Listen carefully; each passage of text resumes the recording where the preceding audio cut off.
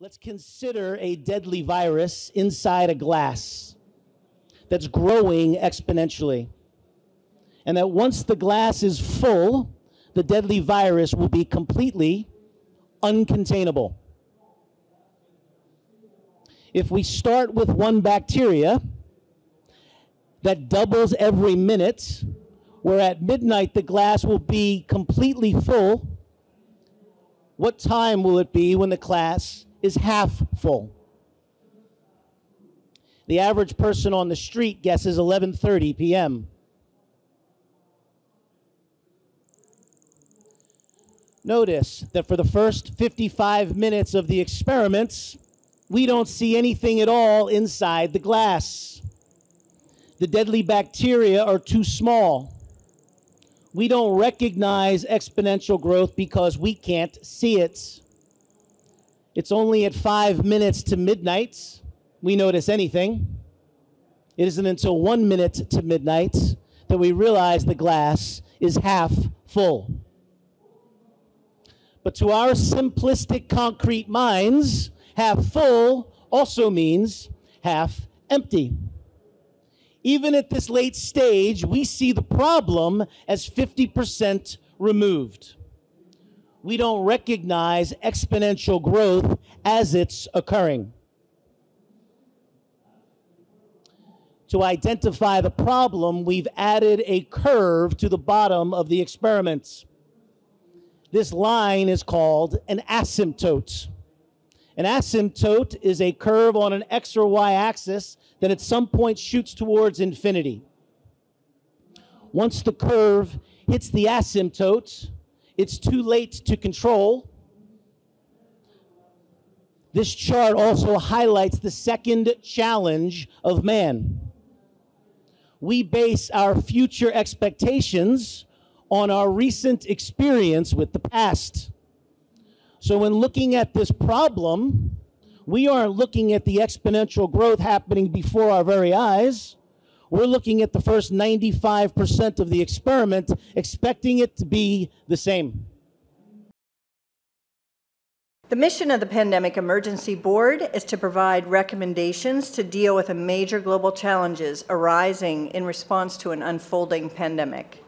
We could be looking at double the number of cases in 1 week and 16 times as many in a month if we are not able to stop the spread. That would be on the order of 500,000 cases, and it would continue to rise exponentially. In 3 months, we could be approaching 10 million cases. We're at the start of what's looking like it will be a severe pandemic. And there are problems emerging that can only be solved by global business and governments working together.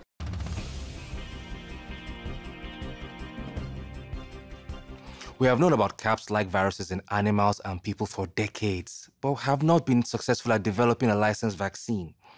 And sure, there are new technologies that may help, but it's going to be difficult. I am not optimistic about having a vaccine in time to be relevant during this pandemic. So the policy crisis in question for this board in this meeting is this: how should governments, business, and international organizations allocate and distribute pandemic antivirals and medical supplies to the people who need them most? What we've seen work very well in the HIV field is, in fact, procurement through the Global Fund. So having a centralized mechanism, so financially able to procure on behalf of affected countries would be critical. I think the second thing is it's going to be very important that for the business sector, for manufacturers of antivirals, that we have clarity around what the need is and where the need is and who are making the decisions. I think that given that the countries most affected are those that are low and middle income countries with unequal access to technology, to finances, the UN has a worldwide footprint, universally recognized, and universal membership.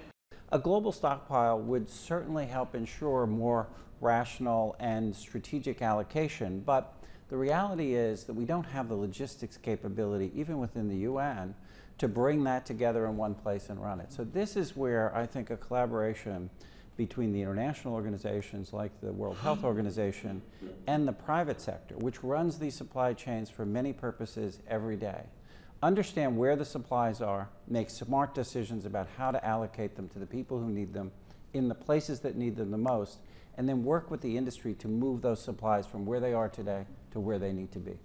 Just to underscore the point that cooperation among supply chain providers or businesses that have huge supply chains can add a lot of efficiency to the whole process. The question is, can you, through this international mechanism, really promote commitments to doing this as quickly as possible and give people a sense that actually if they contribute more, that they will have a better chance of protecting their own populations and their country's security and health.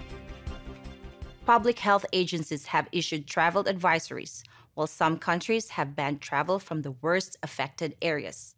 As a result, the travel sector is taking a huge hit. Travel bookings are down 45%, and many flights have been canceled. A ripple effect is racing through the service sector. Governments that rely on travel and tourism as a large part of their economies are being hit particularly hard. How should national leaders, businesses, and international organizations balance the risk of worsening disease that would be caused by the continued movement of people around the world against the risks of profound economic consequence of travel and trade bans? Countries are reacting in different ways as to how best to manage the overwhelming amounts of dis and misinformation circulating over the internet.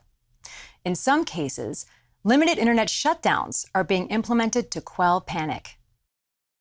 The outcome of the CAPS pandemic in Event 201 was catastrophic. 65 million people died in the first 18 months.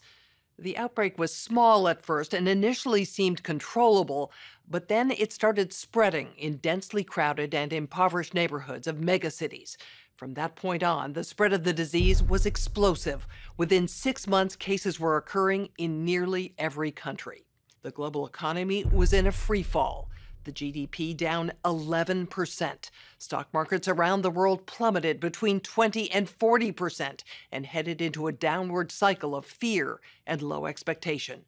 Businesses were not borrowing, banks were not lending.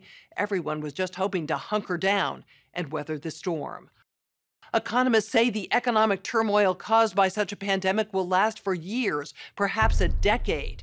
The societal impacts, the loss of faith in government, the distrust of news, and the breakdown of social cohesion could last even longer.